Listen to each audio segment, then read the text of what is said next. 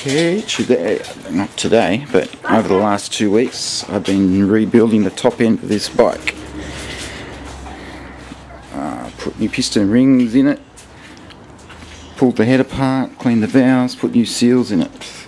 It's my first 4-stroke rebuild, and now I'm about to start it. Alright,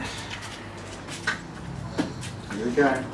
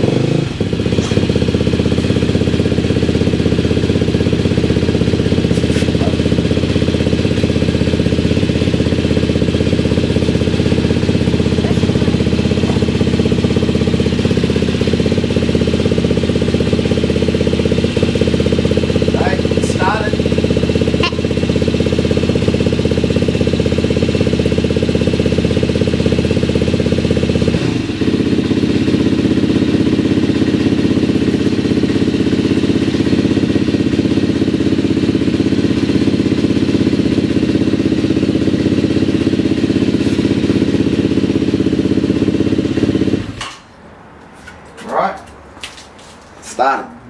Thumbs up! Thumbs up! The picture goes off. Yeah, still recording. Now I'm just going to recheck the fluids and then take it for its first ride. Can I turn it off? Yeah, all that smoke is just all I've got everywhere. Yeah. Yep.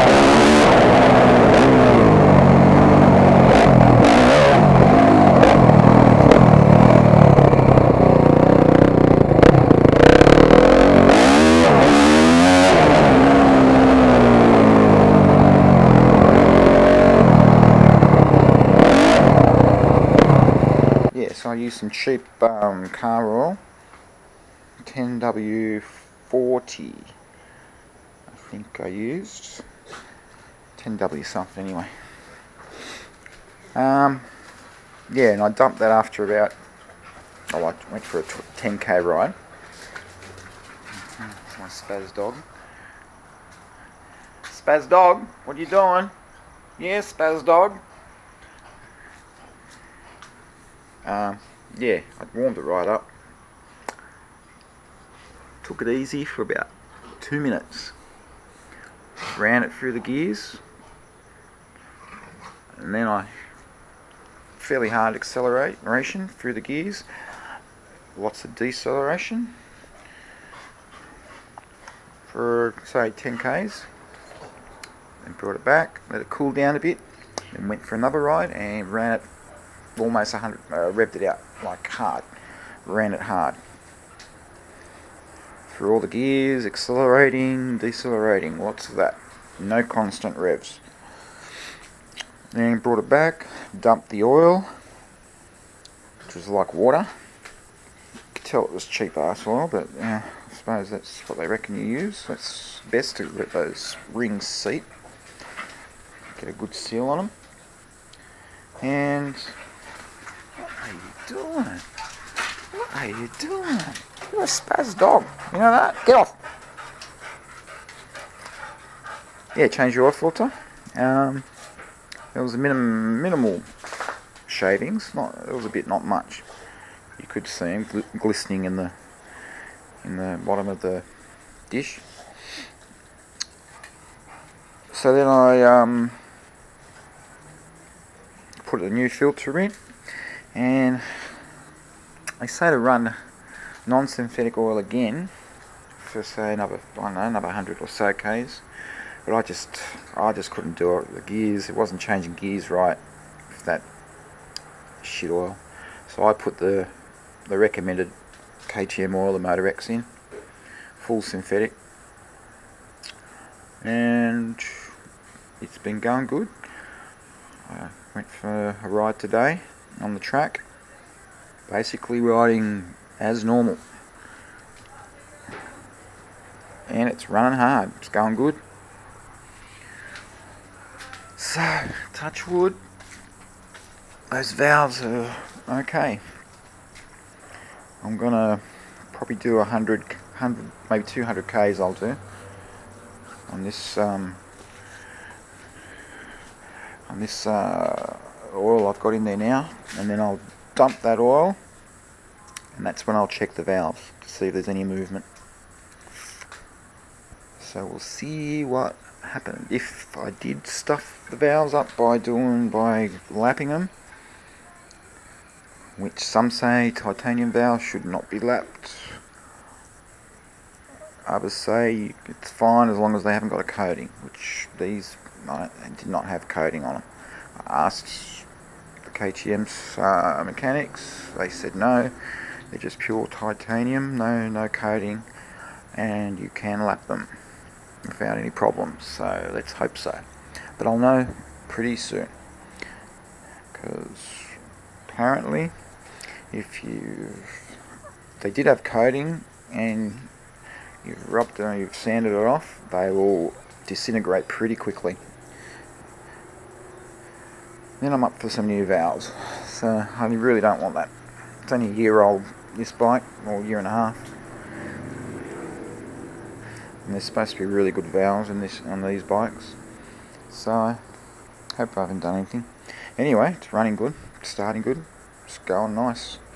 Doesn't look like it's dropping any oil by now. For that couple of 2-hour ride I've been, that would have the oil would already be gone out of the glass. You would not see that oil in the glass, and I don't think it's used a drop of oil.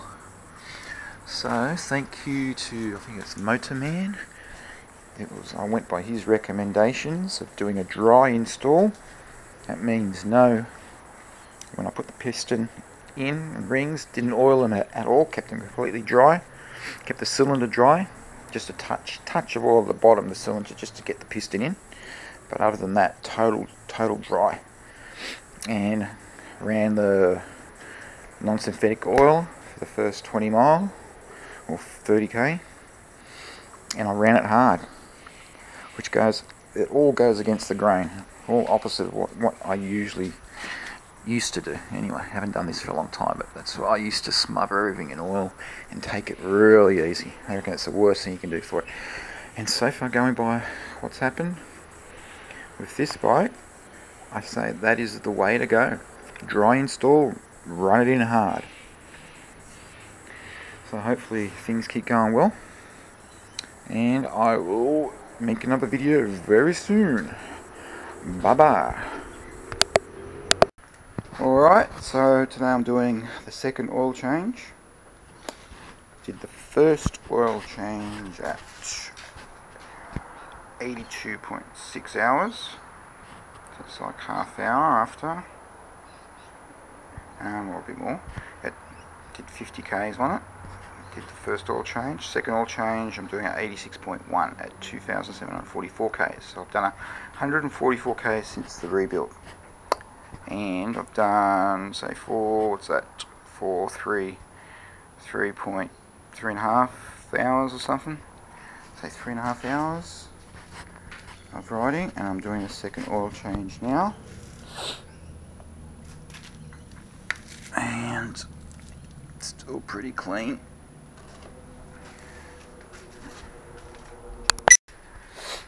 And there's the old oil filter. I wouldn't say it's old.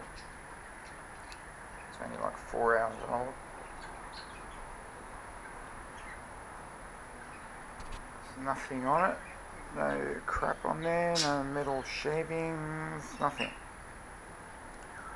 It's clean as a whistle. It's a shame to throw it out, but oh well.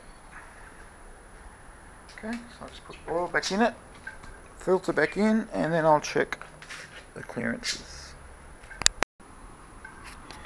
Now I've just emptied the oil out, just checking for any shavings. I can see a few little shiny bits in there,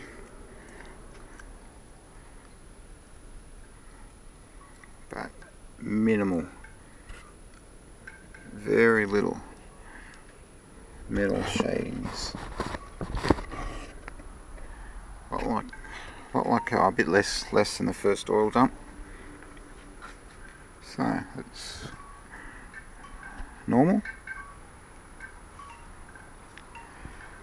Now I'll change the filter, put everything back in, and I will check the all important valve clearances. That's what I'm really interested to see.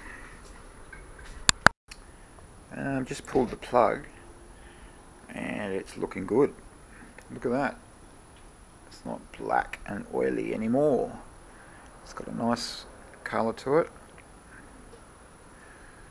So I'd say all is well.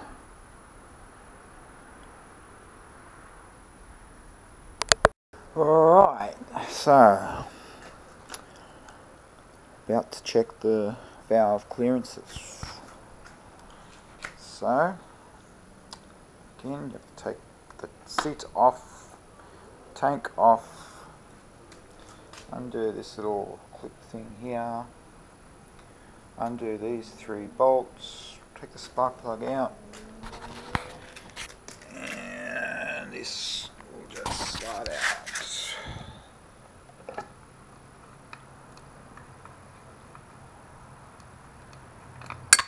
Oops. Don't get any dirt in there. Make sure she's all nice and clean.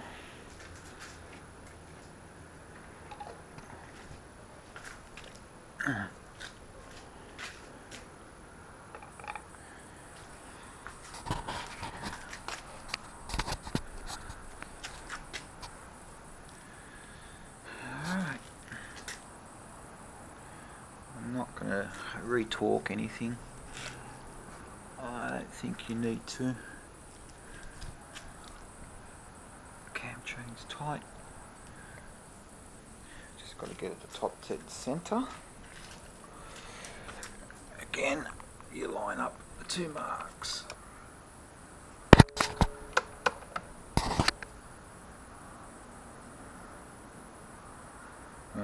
looks good. That's top dead center now.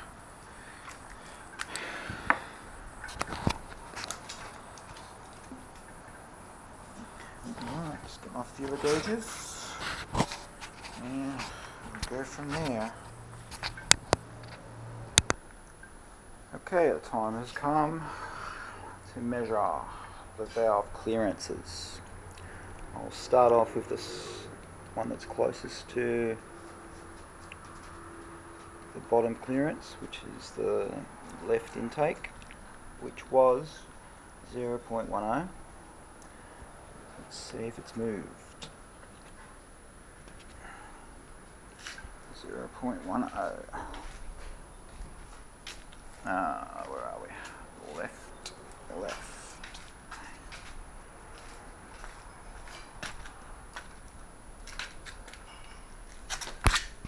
Please fit. Yep, goes in.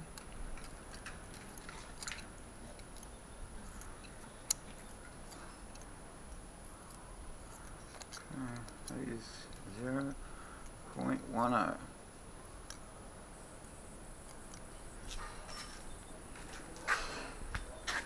Let's try the other side.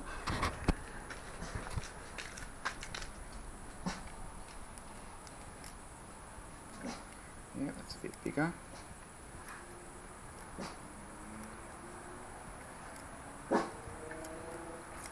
So that's the same. 0.11. Now let's go to the exhaust.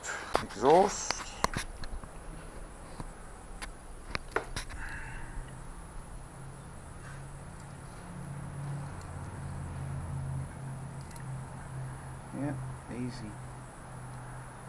easily goes in.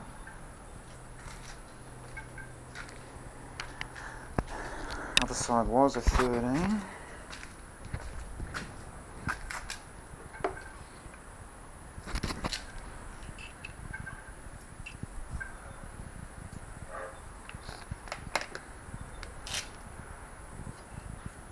It's bigger than a 12. 14. And no.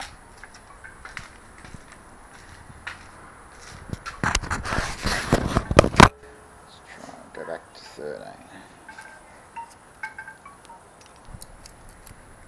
Yep, 13. Hasn't moved.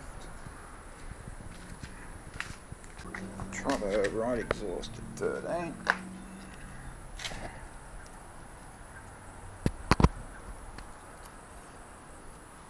No, so that stayed at 12.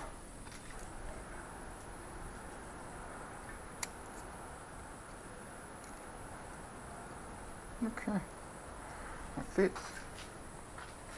That's 12. The right exhaust, hang on. Yeah, right exhaust is 12. Well, looks like all is good. All my valves have stayed in spec. They haven't actually moved.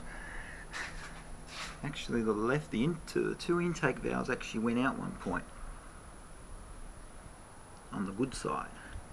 Whether I didn't measure them right when I was installing it, I don't know, but I was worried they were going to drop because I did lap the titanium. They are titanium valves, and I did lap them, and they're actually more in spec now than they were when I first measured. So exhaust valves haven't moved. So that's like what, 150 k's, nearly three and a half hours, I think, 4 hours of riding. I would say if I fucked up the valves by lapping them, I'd say I would know by now. Most people who say you can't do them, reckon they disintegrate in a couple of rides and they're gone. So they would have dropped by now. Well, they would have moved out of spec anyway. So all's looking pretty good. Not to say you should go out and touch your titanium valves or sand them, but the ones with coating, the coated ones, I don't think you should touch.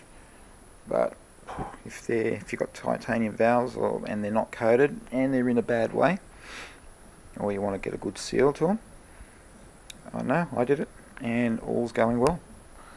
Bike is running hard and all's good. Touch wood. So I'll put it back together and that's it till the next oil. I won't bother. I'll probably check the valves on the next oil change in 10 hours, see what happens. But I'd say it's all going to be good from now on. So that was my top end rebuild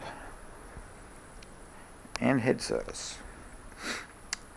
So over and out.